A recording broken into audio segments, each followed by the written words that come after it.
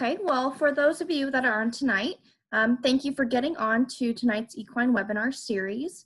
My name is Grace Kim, the Equine Extension Assistant for the 4-H office. So tonight's topic is over horse trailer safety and maintenance. If you guys have any questions throughout the webinar, you are free to type in the chat or unmute yourself at a good time. Otherwise, we will take any questions at the end.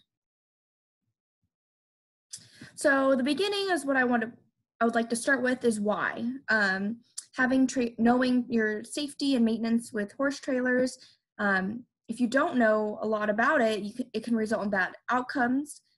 You would always want to be knowledgeable when trailering your horse, or a lot of people think of their horses as family, so making sure that they are safe and for your own family to be safe while trailering large animals. And horse trailers are for horse shows, trail riding. If you need to go to a horse show, having that availability of having your own horse trailer really is nice because it's hard to find those rides from other people. And then also for emergencies, we always like to count on our vets being able to come to our barn to come take care of our horses. But in some situations, vets are not able to solve or treat all horses at the barn. So being able to have that mode of transportation to take your horse to, let's say, like K-State for surgery, or another university or another vet clinic to get that treatment and to get it quickly. I wanted to first talk about is buying a trailer. Some things that people don't think about when they're looking for their own trailers would be making sure the weight of the horse and trailer, or horses you plan to put in it, does not exceed the towing vehicle.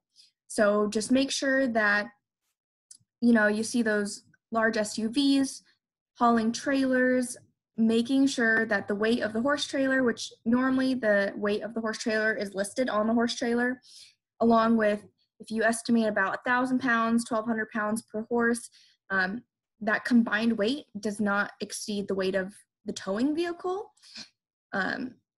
because you don't want, they normally can pull, but normally if that load is bigger than the actual vehicle, that vehicle cannot stop that weight that is behind it. Other things to think about are height and width of your trailer. So a good ample height would be about 7 to 8 feet with a width of 6 to 8 feet for horses being hauled. The general rule is you want to get an interior height of your trailer to be around 10 inches taller than your horse's resting head position. So if you have a huge thoroughbred or warm blood, you might want to be looking out for those trailers that are made higher and taller and wider for those types of horses. They also say the width of the trailer should allow around 3 inches of lateral movement side to side for when the horse is loaded, so they do feel comfortable, not suffocated, or have too much room to move around and probably hurt themselves. So really thinking about the size of trailer you would like.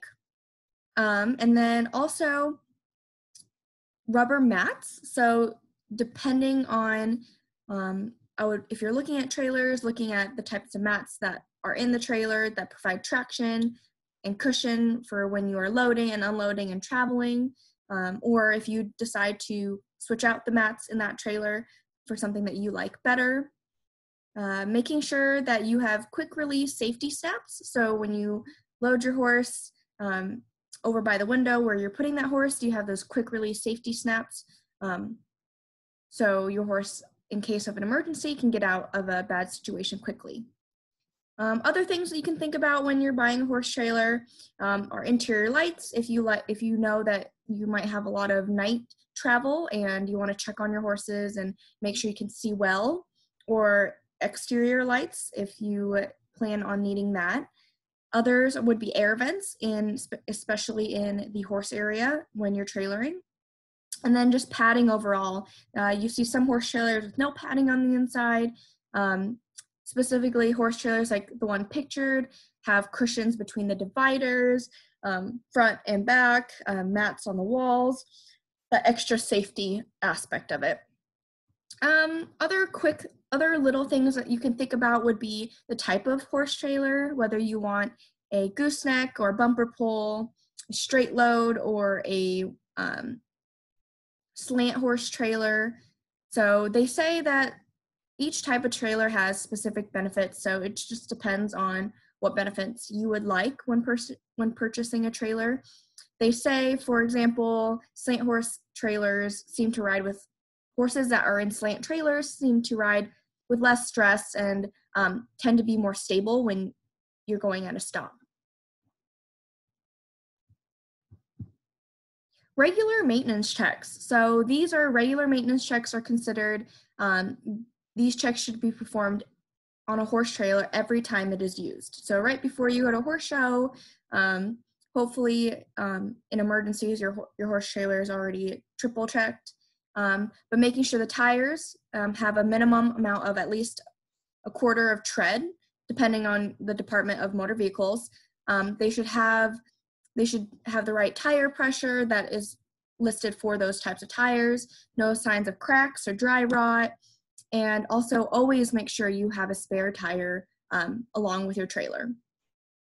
Also, to make sure you check your floorboards. So the one pictured here is in a stock type trailer, but a lot of trailers have floorboards which you can replace, but they're made out of wood. So you need to make sure none of the wood is rotted or in weak condition, because they are holding the weight of the horse or horses.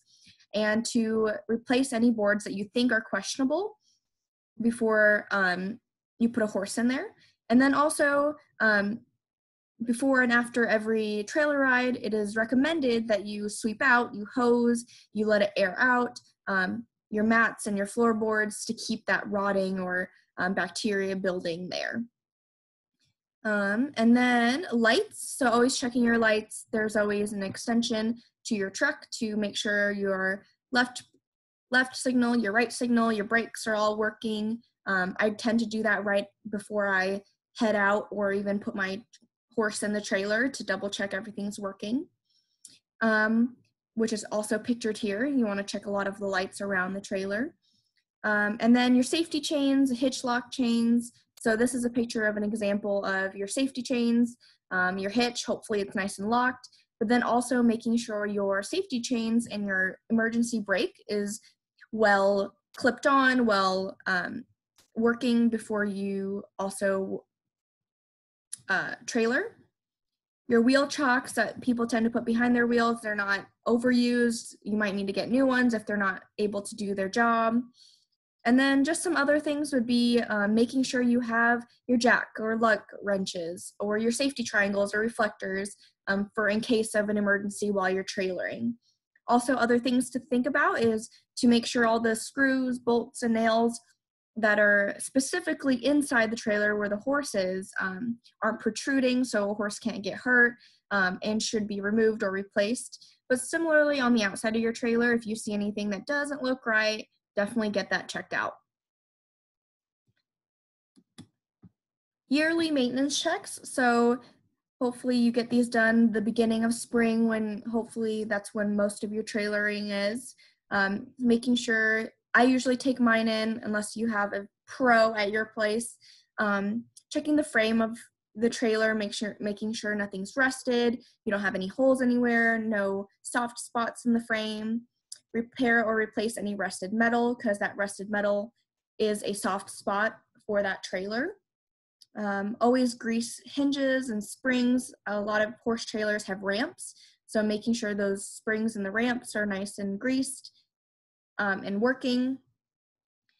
The wheels pulled and the bearings checked and repacked. So this is a picture of a wheel being pulled and its bearings getting checked and repacked. They tend to do that. You should do that every year. Something that's very important. You don't want your wheel to fall off or your bearings to get loose. So always get that checked. Brakes. Your horse trailer has its own brakes, but it also has what we call an emergency brake. So here is pictured what would be on a horse trailer. This cable is where you would hook on to the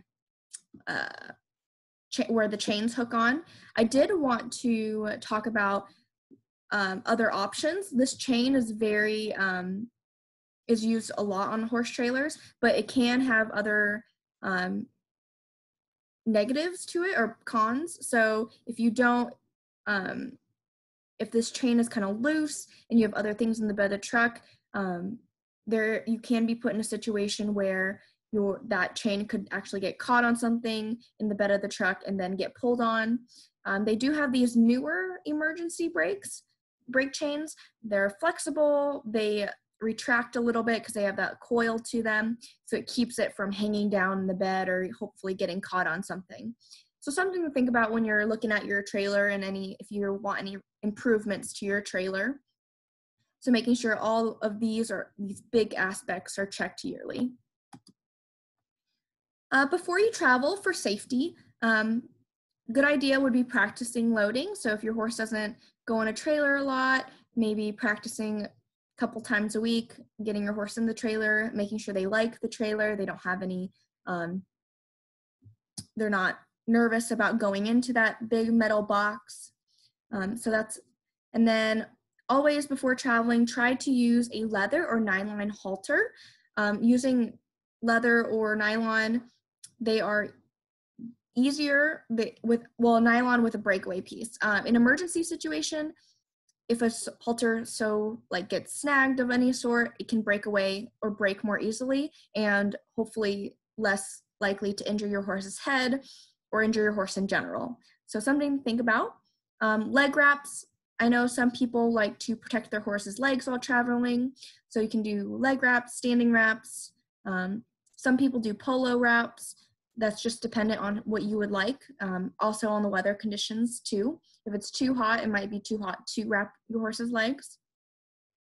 Other things to think about before traveling are long distances. If you plan on traveling long distances between states, be sure you get your health certificates and Coggins. I know when you're traveling between states, you need a Coggins for proof of negative disease.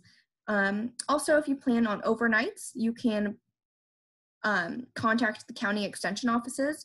I listed here a web page that for Nebraska, this web page is a list of all the county offices that you can contact if you just write or put down what county you're looking for and the contact for that county. I'm sure other states also have that similar web page. And also, again, double check lights, double check everything is securely fastened. Hay bags are secure if you tend to put hay bags with horses. Make sure there's good ventilation, especially in the summer when it's very hot. Tire pressure, again, you can never be too safe when traveling with your horses. Loading and unloading the horse, make sure your trailer is secured, because when you get a horse in and out, a 1,000-pound animal, you want to make sure that trailer isn't going anywhere. It's always better to have 2 or more people for any sort of reason, in case you need to hold a horse, the other one needs to go open the door. Always 2 is better. Cotton or leather lead ropes are always recommended for horses. So nylon leads tend to, if something happens, like your horse pulls on you, nylon leads will normally blister, burn, or cut your hands really quickly. Never climb under or over dividers, chest bars, or a horse. That can scare a horse. You can get caught in between horses. You can get severely pinned between horses. So always make sure you do not do any of that. Some horse trailers also have butt bars or chains. Make sure that is always secure before tying the horse's head. You don't want that horse to start backing out and you trying to stop it before you get your horse tied up or anything. You can use a quick release knot before tying your horse's head. So this is a picture of a diagram of how you would essentially tie a quick release knot. But then also when you tie that quick release knot, always make sure that the horse has enough room to move his head. They use their head for balancing, especially if they're gonna experience stops, turns, and acceleration, so it helps them to balance. Always untie the horse before lowering the butt bar so they don't freak out and start pulling on that halter. Always try to back the horse straight out of the trailer. It helps with balance. And it just helps the horse be more secure in backing and being okay with that. Do not stand right behind a horse and or the back of the trailer when someone is trying to back a horse. You never know how quickly some horses try to get out of there in that middle box. Some of them just come out of there like a bullet, so you never want to be in that way. And some say after long trailering distance, after you get that horse out of the trailer, maybe walk them around, get that circulation flowing from standing so much, and they can get that blood flow back into their legs. During traveling, some safety aspects for your turns, your accelerations, and your stops. You should be very slow, very steady. Always brake more than you think you need to. Try not to exceed the speed limit. You're taking, say a 5,000-pound trailer with a 1,200-pound horse. You don't really need to go speeding over the limit. And like I said, always allow for extra stopping distance. You never know if the car in front of you, if the semi in front of you is going to stop on a dime. So always make sure you have extra stopping distance. They say not to throw out anything out the towing vehicle. So they say don't throw out any cigarettes, water bottles. It's also not good in general, but that can always come back and hit your horse if you happen to have the window down or get into the horse area if you throw anything out those windows. And if you're traveling long distances or if you make stops, always check on your horses at every stop, or they say about every 100 miles. Check your hitch, check your safety chains, check your hay bags, and if you can, offer your horses a drink of water. They tend to lose some water weight, especially during long distances. And if you can, avoid backing a trailer. You never know where you're at. But if you have to, have someone stand outside so you don't hit something or jackknife yourself with the horses in it. It's just easier when you have that second person to guide you. Other precautions. People, or if you have a horse trailer that has ramps, lowering the ramps, when you do that, please keep your feet and hands out of the way. Those ramps can get real heavy sometimes. And then if you happen to have your horse tied outside of the trailer, those ramps should also be put upright and in the closed position. Horses can tend to, get stuck. They can get a foot stuck easily, especially if that ramp is the right height. They could really injure their legs. Never leave a horse tied outside to a trailer unattended. You never know, something will freak out a horse, they'll pull back, you just never know what will happen. So always have someone with a horse at the trailer. Pack first aid kits, human and or horse. We actually had a webinar a couple weeks ago over equine first aid kits that you can make or supply and where to put them. So it's always nice to have a first aid kit because you never know what will happen. Also to have in your trailer, I like to have a lug wrench and or tire iron along with a pressure gauge. So if you happen to stop by a semi gas station and you can check your tires and you see that one's a little low, you can always fill it up.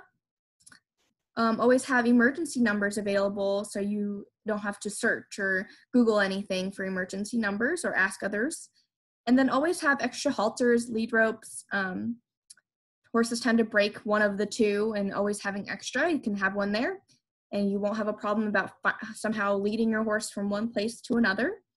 And then I always like to have cones. Some people have flares. Never keep that in the horse trailer because that, depending on heat and temperatures, that could start fires. So always bring that. Don't ever leave that in the trailer. I tend to have cones. So if you get stuck on the side of the road, you can put out cones so people can identify that you are in the area or on the side of the road too. Any questions for any of our participants today? I know I went through that a little quickly, but you are always welcome to go back to this recording and on our equine YouTube page to rewatch any of the tips and things I've explained in this webinar.